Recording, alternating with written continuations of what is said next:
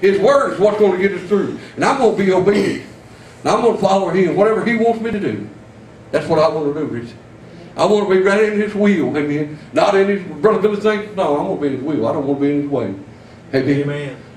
Sometimes the Lord's got to get in my way to keep me in His will. Amen. Amen. Thank God for what He does. Amen. I thank God for a testimony Sister Rita gave earlier.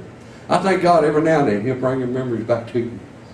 Amen. To let you really realize what He really has done for you. Amen. Amen. Where He's really brought you from and I know we don't need to dwell on the past all the time, but every now and then it's sweet music in your ear when He lets that stuff run through your head, how He's really brought you through. Amen. The time that He healed you, the time that He lifted you up when you was down, the time that He saved you when you was lost at the ball highway, you didn't have no hope. That there was somebody that told you about a Savior that would save you and that would love you and would welcome you in, that died on Calvary for you. Amen. I thank God for them memories that come back. Amen. Stir up them memories in our mind. Amen. Not them old bad ones all the time. We get a lot of them old bad ones stirred up. Amen. But get some of them good ones stirred up that we can testify about and lift up the name of Jesus. Amen. I thank God tonight for His mercy and His love and everything He does for me. And Brother Billy, I'm done. Amen.